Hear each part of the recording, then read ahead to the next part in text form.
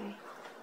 Hey Janet, thanks for coming in. I know a couple of minutes ago you mentioned to me about a med error that you made.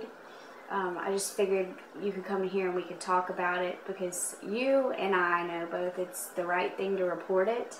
You think why, if it's something minor, why report it? But, you know, other people may not, but you want to break that chain. You want to inspire others. You never know if it might be a serious thing, and minor can lead to serious, and we want to think about patient safety.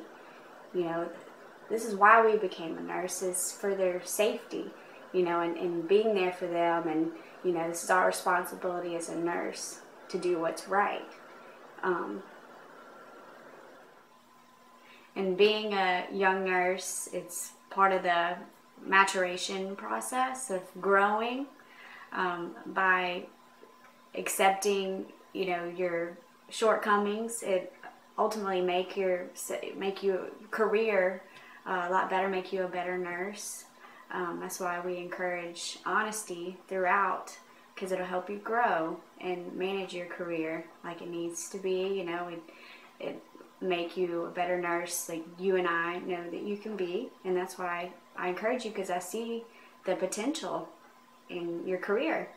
So by helping you, you can help others later in your career too. And that's just the process of nursing. We pass it on, and we help each other become better nurses, and that's why our field is so important and great. And Janet, morally, ethically, and professionally, you and I both know that it's the right thing to report this med error. We always strive to be perfect. It's in our blood. We try to be perfect all the time, but realistically, it's okay if we're not. We all make mistakes, and I'm going to be with you to help you guide your way through all this. Why report it, though? You'll remember it.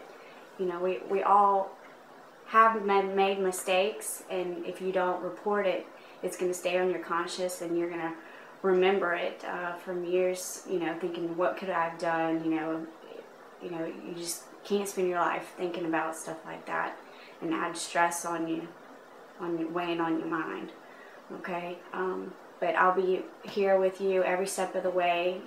Best thing is to be a good role model. And I believe you have that in you, and we'll get through this,